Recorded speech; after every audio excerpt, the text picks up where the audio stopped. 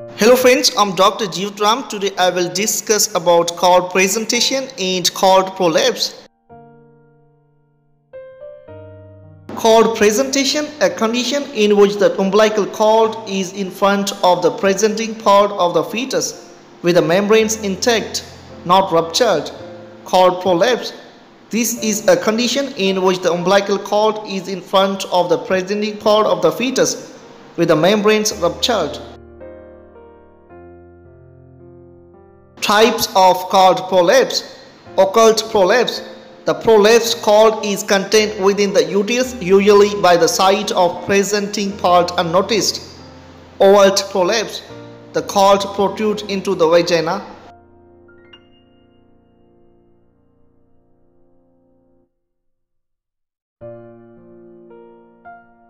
Incidence. Incidence of cord prolapse is 1 in 300 deliveries, more in multigravida. Etiology: anything that interferes with the perfect adaptation of the presenting part of the lower uterus segment and disturbing ball valve action may favor cord prolapse.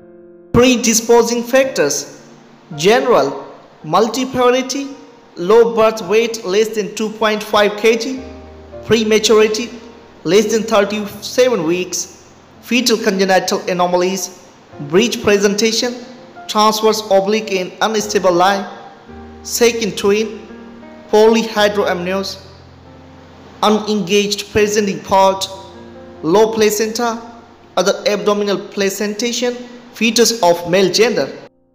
Artificial rupture of membranes, vaginal manipulation of the fetus with ruptured membranes, external cephalic version, internal podalic version, stabilizing induction of labor, applying fetal scalp electrode, insertion of uterine pressure transducer. Diagnosis: difficult to diagnose. Suspect if persistence of variable deceleration of fetal heart rate pattern. Cord presentation: feeling of pulsation of the cord through the intact membranes.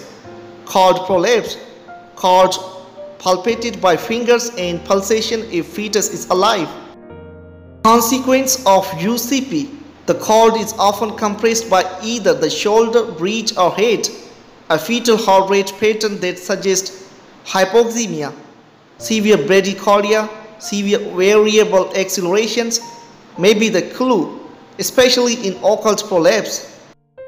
Prevention of cord prolapse: high index of suspicion of cord presentation, care when performing artificial rupture of fetal membranes, careful monitoring of fetal heart rate to detect irregular heart rate pattern that may suggest cord compression, severe bradycardia, severe variable accelerations.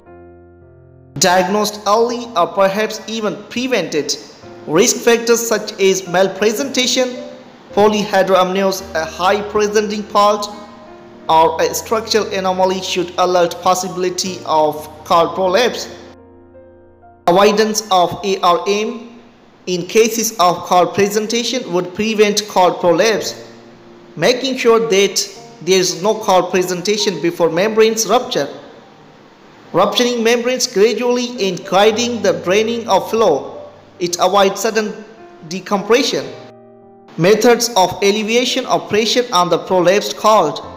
Alleviation of pressure on the prolapsed cord until delivery can be achieved through by digital disengagement of the presenting part, raising the maternal pelvis, Trendelenburg's position or Sims position, filling of the maternal bladder. Delivery: if the cervix is not fully dilated, prompt delivery through emergency cesarean section offers the best chance of favorable fetal outcome. If the fetus is dead, then manage labor as indicated. Complications of cord prolapse: fetal distress, intrapartum fetal death, neonatal asphyxia, early neonatal death,